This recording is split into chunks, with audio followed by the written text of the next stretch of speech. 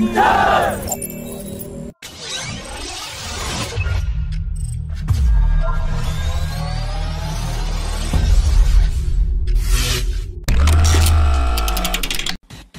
a very significant development, the case for the full-scale engineering development of 2 prototypes of AMCA fighter jet has been finalized, and after consultations between the Defense and Finance Ministries, it will be sent for approval to the Cabinet Committee on Security headed by Prime Minister Modi by early 2022.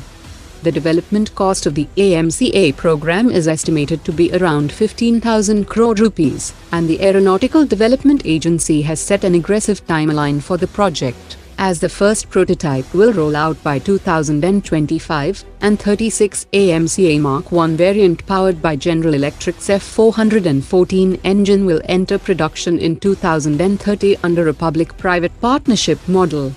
Officials have said that a foreign company for the joint development of 110 kN thrust class engine will be selected by early 2022 that will power the remaining 90 AMCA Mark II fighters. They also said that the long-pending Make in India project for 114 new fighter jets with some 5th-generation capabilities will also get the initial acceptance of necessity in 2022. Having already received 30 Rafale fighter jets from France, the Indian Air Force would start upgrading its Rafale fighters with the 13 India Specific Enhancements from January 2022. A high-level team of the Indian Air Force has arrived in France to evaluate the performance of the test-bed aircraft with tail number RB008 at the Astras Air Base of the French Air Force, and the aircraft has been equipped with all the India-specific enhancements agreed upon between the two sides as per the contract signed in 2016.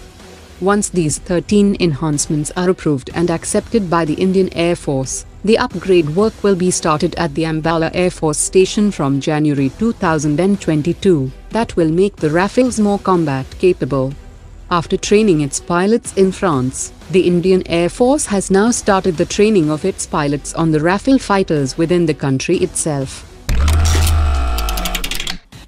The DRDO had tested the vertical launch short-range surface-to-air missile twice in February this year, that is being developed to provide air defense to Indian warships, and a canisterized mobile launcher system will now be fabricated, so that the user trials can be conducted from the warships. The VL-SRSAM is actually an Astra Mark I beyond visual range air-to-air missile that has been modified to be adapted for air defense roles, and it has a range of 40 kilometers. The DRDO has also started work on the Air Force variant of VL-SRSAM that will be mounted on a 4x4 light utility military truck for easy mobility, that will also feature a canisterized mobile launcher system with 360 degrees vertical launch capability. The VL-SRSAM will complement the Barak 8 missile in naval warships, and will complement the Spider and Akash air defense systems in the Indian Air Force.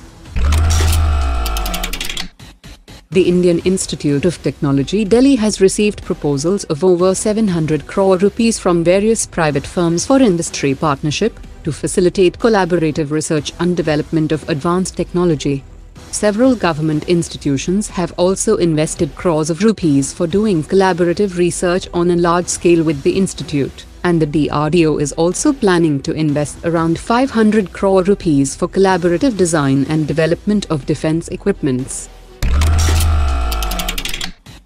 The Indian Navy is planning to acquire a sizable number of unmanned aerial vehicles and underwater platforms to enhance the capabilities in the areas of long-range anti-submarine warfare, surveillance and reconnaissance in the Indian Ocean region. The proposed third aircraft carrier will also be designed to accommodate fighter jets, drones and unmanned combat aerial vehicles. The Indian Navy already operates 2 Sea Guardian drones, and the Navy is also the lead agency for the procurement of 30 Predator armed drones from US, and this deal is set to be approved by the Defense Acquisition Council tomorrow, and the contract will be signed in March 2022. The Department of Military Affairs headed by the Chief of Defense Staff has sent the final structure of military theatre commands to the 3 service headquarters, and has given 6 months to respond to the proposal. The three armed services will come back to the Department of Military Affairs with their suggestions or objections, before beginning the process of raising the theatre commands.